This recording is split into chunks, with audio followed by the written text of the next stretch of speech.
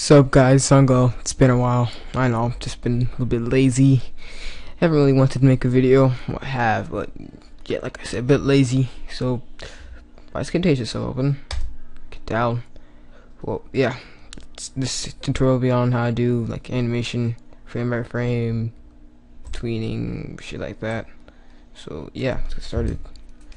Basically, when you're making animations, most people would do frame by frame. Well, that's what I like to do, at least. Although I still suck and I can't draw for shit. So, this is, I know we're probably gonna see the Windows thing pop up. Just disregard that. But yeah, this is how for animations basically done. When animations, like, you're making your animations, F4, F5, and F6 and F7 basically become your best friends. Cause look at this. Press F4, Shazam! You get like your workspace kind of maximized, and all this stuff goes away. And you press F5, adds more blank keyframes. F6 adds a copy of the keyframe, and F7 just adds a whole blank one.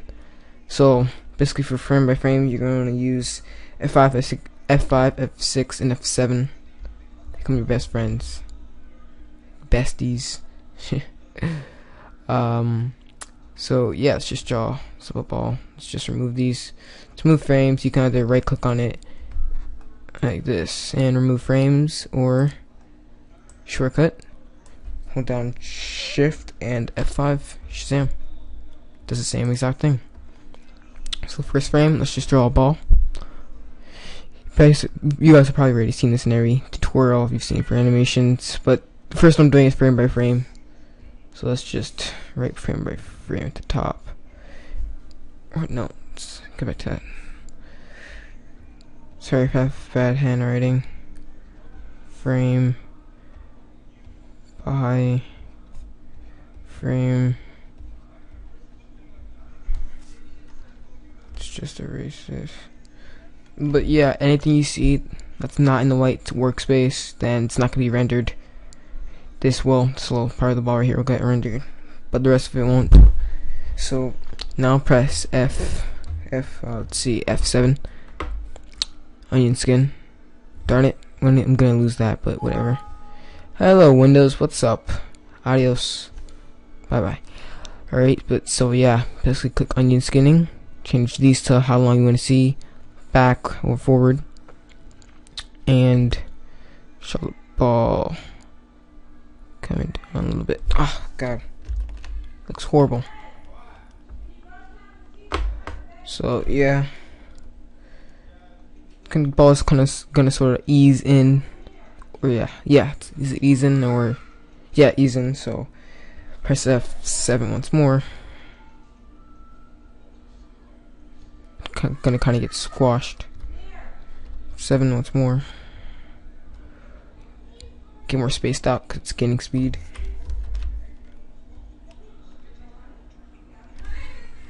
F7 once more. It's gaining more speed. Oh.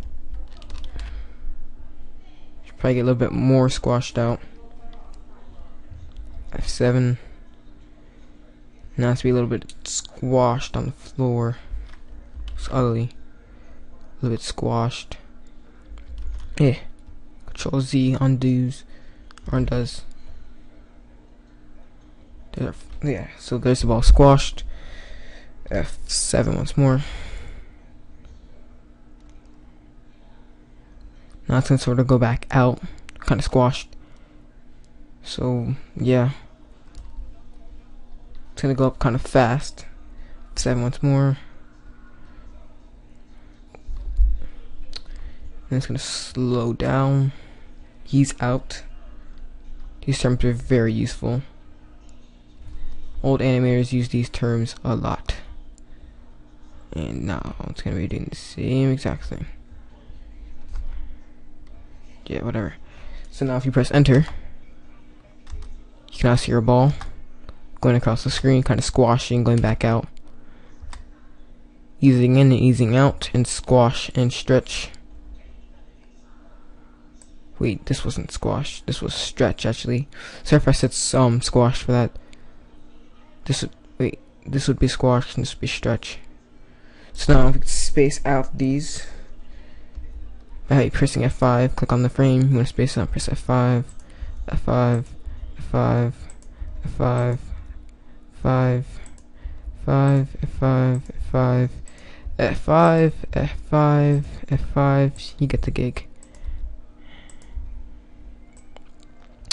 Now, basically, right here be, can't remember. Right here be your, like one of your in-betweens. No, it's not your in-between. It's your extreme. Oh, someone just got onto Skype. Yeah. All right. This is like our extreme right here, and whatever frames are in between of the extremes, kind of the major parts of the animation, are called in-betweens. So this right here be an extreme. I can't really remember. Yeah, so this is an extreme. Then all the rest are in-betweens. So you get to the extreme, which is right here. Extreme or breakdown, whenever. No, damn it. In-betweens or breakdowns. And the middle one, fuck, what is the middle one called again? Can't remember. I think it's called, just look it up. Just look it up. Or just download the animator, just not download. Fuck is wrong with me? It's illegal. Sorry guys, just buy it. It's $20. Yeah, it kinda tells you all these terms. But I believe the middle position is called the braking position. Or passing. Can't remember. Don't listen to me. I'm totally wrong. But just remember, any frames in between the extremes are called the in-betweens. And now as you can see, press enter because we spaced out the frames. The animation goes slower and looks kind of better, depending on how you want it to look. So, you can also name your layers, double clicking on it. Ball. And that is basically frame by frame. Pretty cool. Haha. Right. Let's just hide this layer. Create a new one.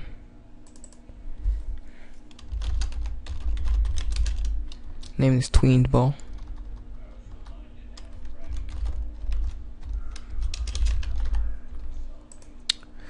Alright. Whoa. What is up? You always want to make sure you're selecting the layer that you want to animate on.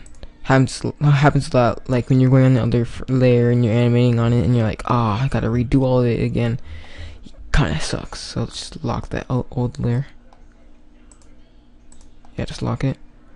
And now if you click on it, if you try to do anything, you see this little thing kind of crosses it out. Oh my god, Windows, piss off. So yeah, run this layer again. F7. Let's create a new layer. Now let's just draw a ball, or no, let's use the oval tool.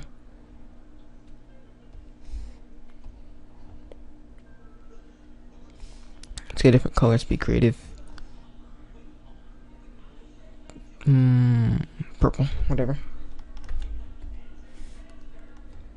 So to make a tween, basically you want to extend your timeline or your frames out for how long you want the tween to go on for. So select the frame that you have your object that you want to tween on.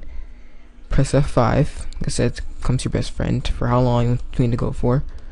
So since my properties, I set my animation, my frame rate at 25 frames per second. So there's gonna be 25 frames per every second, or 25 drawings every second, whatever.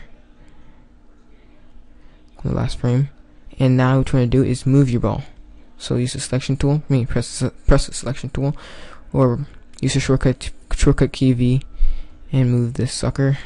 You can hold down Shift, so not Control Z. Hold down Shift, and it will stay in the same position. Hopefully. Oh, whoops! Kind of moved down a bit. Oh man, see, I selected all the frames, so it's gonna do that to all the frames. Darn it! Let's drag this back. Whoa, what happened? Yeah, that was really fucked up. Alright, so yeah. First frame, the ball's gonna be right here. Last frame is gonna be all the way over here. Why isn't shift working? I don't know. And why did it select all the frames? Flash, you just want to torment me. Just drag this. Nope. No. Select that one frame. You know what? Oh, I forgot. Yep, I forgot. Press F6 for the last frame, and now it should work. Sorry guys, little mistake. That's why I was selecting the whole thing, because it was one keyframe. And as you can see, because you have onion skin on, you can see the previous frame. So as you can see over here, we have the ball right here, and on the last frame the ball's right here. So now what you want to do is right click on these empty blank on these keyframes.